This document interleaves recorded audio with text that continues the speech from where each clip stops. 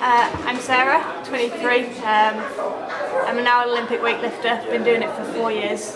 Before that, did everything. I mean, as a kid, I did gymnastics for 10 years. Sort of got too old for that, unfortunately, as happens with gymnastics. Started other stuff, did some dancing, played golf to a reasonable level, and then none of it really filled that gap. I found weightlifting kind of by chance, and then just all spiraled from there. Really found something that I loved as much as I loved my gymnastics.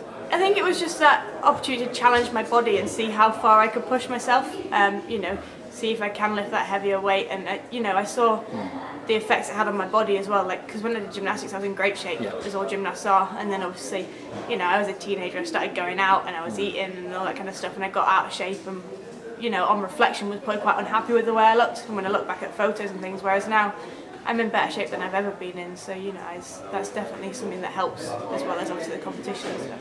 Yeah, I mean, you only have to look at the British weightlifting team and the women's team. We all look like, walking down the street, you wouldn't know any different. You wouldn't know that we even went to the gym.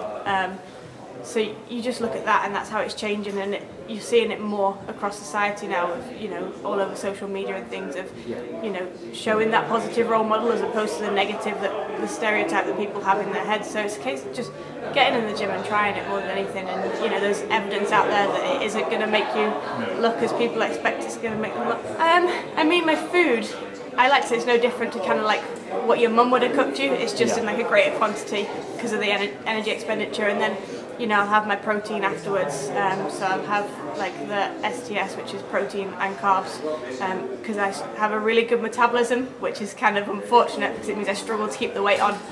So things like that are really helpful. Creatine in there as well, and then pre-workouts, because the amount of training we do and the intensity that we do it at is hard work to keep it going sometimes. The world of weightlifting,